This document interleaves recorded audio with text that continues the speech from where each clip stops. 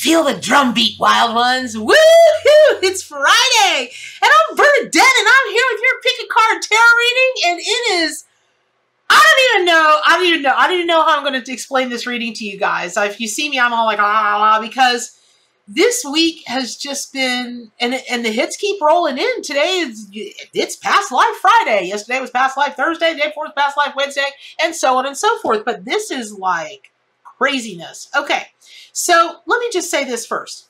The card that's come out for y'all today is the Elephant. And that's the Justice card in my own award-winning Arc Animal Tarot and Oracle deck. I'm so shocked I can't even tell y'all the name of my deck.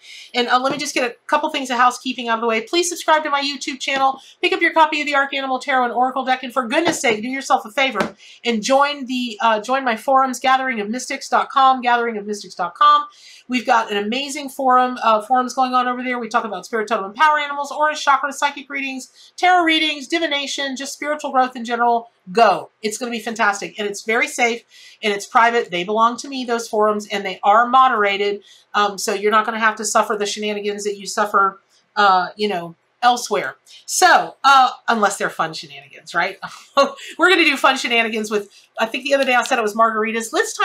This time, let's do pina coladas. If you like pina coladas, what to do, because I live in Florida. Anyway, okay, so the first thing is first. So this reading is not about me, it's about y'all. But it does explain, well, okay, it's for all of us, but still, it really explains something to me, which is just a few weeks back, I had this dream, and I woke up and my body was like vibrating and thrumming.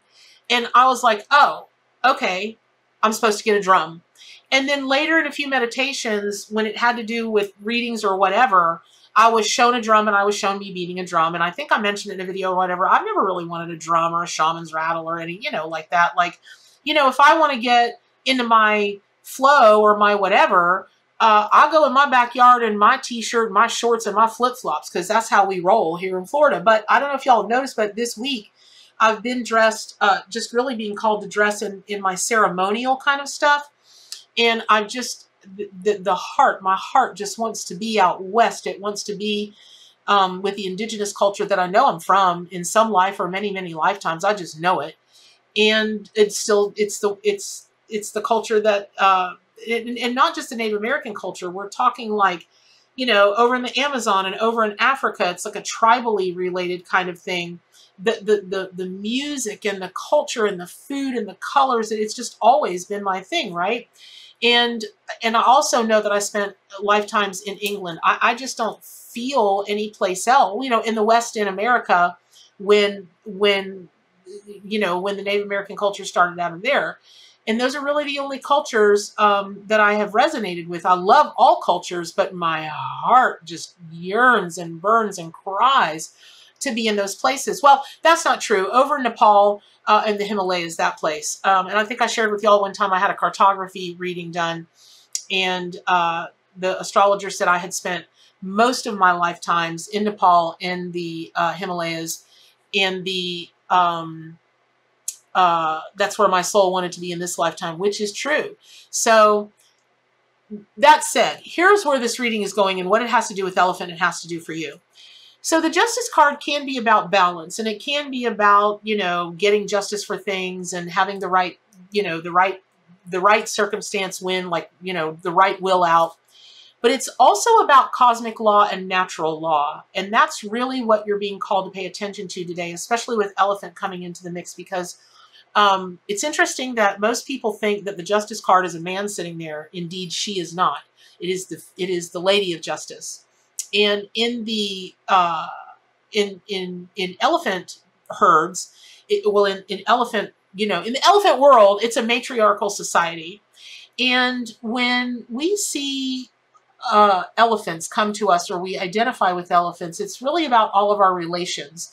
And Elephant really wants us to remember that it's like all of your family is your sacred history, but not just your family in this world, in this moment, in this time. It's all of your family spinning back over lifetimes, which is why there are family healing protocols and belief systems and programs like family constellations is one, where it heals the family's DNA and it goes back through this generation, but through generations after generations. Lots of people do past life meditations to heal themselves and maybe do some healing on the family unit, that kind of thing. So all that said, today is Friday.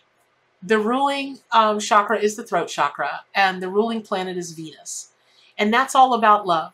That's about any kind of love that you could possibly think of. Self-love, family love, love for critters, love for Mother Gaia, you know, love for your crystals. I know y'all out there are just like, got your crystals going. And, you know, I love Nag Champa incense. I keep it burning almost every day, all day. It's an unbelievable obsession. And so consequently, my house smells like Nag Champa. So it really is today about giving voice to what you love. But when I started feeling that through my throat chakra this morning, as elephant came into me, well, really I aligned with that part of myself that is elephant. And I was shown about the vibration, which dovetails back to the drum. And you'll see it here. This is the beginnings of the drum that I ordered from my friend Catherine Skaggs. If you go to catherineskags.com, Catherine is the creator and artist of the legendary, best-selling Mythical Goddess Tarot. And I'm very, very fortunate to be able to call her my sister. And she just makes the most unbelievable drums. Like, she makes the drums, whatever size, to get whatever intonation that you vibe with, so on and so forth. She makes the drum beady thingy. It's Friday, y'all. I'm a little tired. And I'm not totally with y'all. I'm way, way out there in Never Never Land with the elephants. But elephants communicate via vibration, and they do communicate with sound, but they've got sounds that they make that are such low tones that the human ear can't hear it. Like dogs can make they can hear the high pitched things that we can't hear. Elephants make these tones that they settle into Mother Gaia and they travel through vibration. And that's what you're being called today. It's about the vibration.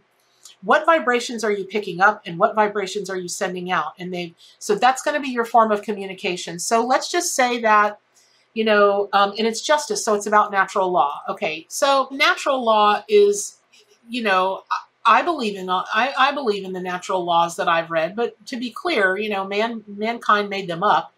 And hopefully those are true messages that have come from, you know, from outer sources, right? The people that ended up writing natural law or deciding this is natural law, there was a process that went into it. And I don't know that. And so it's probably a good plan if I look it up so I know exactly what I'm talking about. But anytime you start adding the word law into something, I'm like, okay, who wrote that? Who made it up? Who's following that law and why are they following it? Okay, because why? Because we're wild and free here in the wild pack. We think for ourselves. We're independent. We're strong, independent people, and that's just that. And the animal spirit guides help us be ever so much more so. I know you're listening, and I know you know that was for you, ever so much more so. So the vibration is the big deal. And now I understand why I was called to pick up that drum. I think I've mentioned, or get that drum. I think I've told you before that I never really resonated with drumming until somebody explained to me that really what it is the heartbeat of Mother Gaia. And all of a sudden I heard it differently because I saw it differently. I'm a flute person. I love the Native American flute. I love, you know, that not wispy, but like almost angelic-y kind of wind instruments, that kind of thing. That really resonates with me, right? So, but all of a sudden, not tinny drums, that drives me crazy, but deep resonant drums that just go through you like you're hearing an elephant vibration. Okay, there we go. So when we take a look at natural law, we think that it's eternal and and unchangeable, and it's based on these principles. And it's kind of like, I don't know, moral principles determine how people treat each other. And, you know, they teach you that respect is earned or it's lost, but universal or natural law is not like that. It's intended to preserve the balance, the equilibrium, the necessary to keep the universe going. Okay. Whatever is necessary for you to get things in equilibrium, it's incumbent upon you to do that, but you're going to do that through vibration. And what that means is this. it can be argued, if you totally buy into the laws of nature or natural law, the laws of the universe, that they're inescapable, that everything you say, feel, think, do has an unescapable consequence.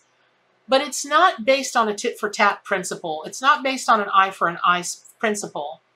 It's based on well, what really is going to occur karmically, so to speak, that's going to get you to be able to get to, or another person to get to, that equilibrium where the good is equal with the stuff that's got to be improved on or maybe wasn't so great. Now, again, Bernadette knows that there's a world out there somewhere where it's not like that.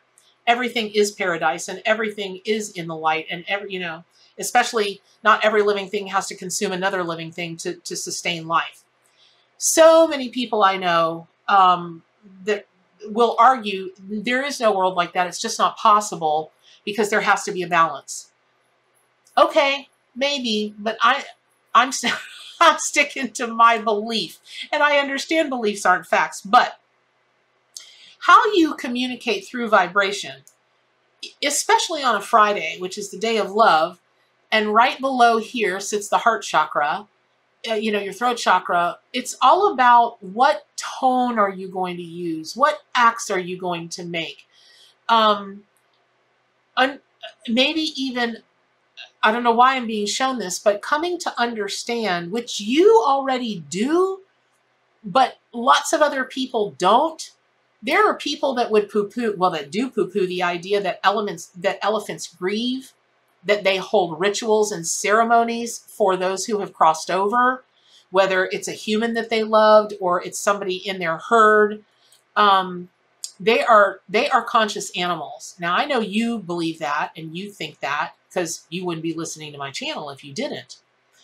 But because there are a lot of people that don't know it, think it, believe it, it's still going to be incumbent upon you to share with them the vibrations that will help them or the situation or even you get to an equilibrium, a place that's balanced and a place that's going to be, it won't have any danger, any ugliness, any just malice, anything like that. A complete, total place of love. Now, for some of you, that may mean trumpeting so that it blows their eardrums out. That's entirely possible. That carries a vibration of its own. Some of you, it will be just showing up. You don't have to say anything, you just have to show up. And that carries a vibration of its own, not only just from your heart, but from the physical act of you getting in a vehicle or walking or doing whatever that rhythm is, whatever that vibration is that you're laying down in the physical and also in the emotional, they're going to pick it up. For some of you, it may mean having a conversation that's out of another person's earshot, but is with another person about that person to help them. Something that comes to mind immediately is any of you that might be caring for, sick folks, elderly. It doesn't matter what age they are, but you might be caring for people that are sick, are ill, critically ill, maybe even. And that is, emotionally, mentally, physically. This may go to you, if you're like me, okay, big admission with Bernadette. I posted a thing on Facebook the other day about, being too independent or whatever it read is a trauma reaction that you learn somewhere along the way. Oh, I understand I get it. That's how all of this works. As long as I take care of myself, I'm groovy, and I can't get hurt if somebody else doesn't help me, love me, do this or whatever, because or fails me in some way, if I am upset at anybody, I'll just have to be upset at myself. What else is new? And consequently, I could be, well, it used to be until about a year ago, I could be dying on the ground and not ask anybody for a drink of water or for help for nothing. If I blew a tire, oh, ma'am, do you need help with that? I'm good. I'm just waiting on AAA, or I'm waiting, come on now. So this might be about you knowing that, or trusting or understanding that, let's say you're the one that people are trying to help. And maybe it hurts your feeling. Maybe it makes you angry. Maybe it this. Maybe you think no one helps you. You're one of those people that are like, God, why is it always me? Why do I always have to do this on my own? You don't. You never had to. You don't. And you never had to, and you don't, and you never had to. So it would be wise for you today, potentially very helpful for you to work with vibration, with elephant energy, with the justice card, the archetype, and understand that it's you in the now, but it's about you and your ancestors in the past. It's about the family. It's about the feminine divine. It's about the sacred feminine. And and that's whether you're a man or a woman or you identify with neither or everything. It doesn't matter. It is based on the feminine principle, which is a receptive principle, but it's also a life-giving and life-affirming principle. And so it's just my deep honor, y'all. It's just my deep honor to share these messages with you, because as fun and funny and lighthearted and everything that the spirit animals can get, they can also support us and inspire us through lifetimes after lifetimes. And that's some heavy duty lifting, which only an elephant could do. They're the largest land mammal, right? So I just wish you so many blessings on this journey to vibrational healing, to vibrational energies, whether you're needing it for yourself, you're helping with others, it might be both. You're going to do great. You really are going to do great. So with that, I will say again, please pick up your copy of the Arc Animal Tarot and Oracle deck, subscribe to my YouTube channel, and register for free at gatheringofmystics.com, and come be part of all the shenanigans and everything wonderful that goes on for there. But what's the most important thing today and every day? To do good for animals and to stay wild.